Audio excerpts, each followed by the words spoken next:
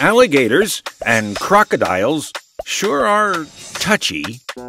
Researchers at Vanderbilt University have discovered that the scaly beasts have a network of nerve fibers spread inside and outside their mouths that are more sensitive to the touch than human fingertips. The nerve fibers, concealed under tiny bumps, connect to the brain through a small hole in the skull. Researchers found that when they brushed food near the bumps, the animals snapped on an average within 50 to 100 milliseconds of contact. About as immediate as it gets.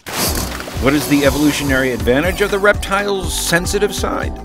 Previous theories suggested that they helped alligators and crocodiles detect salinity, but the new study argues that it helps more with underwater hunting and in the care of offspring. Alligators and crocodiles use their jaws to help hatch and transport their young, so the supersensitivity may be a boon in keeping track of the little ones.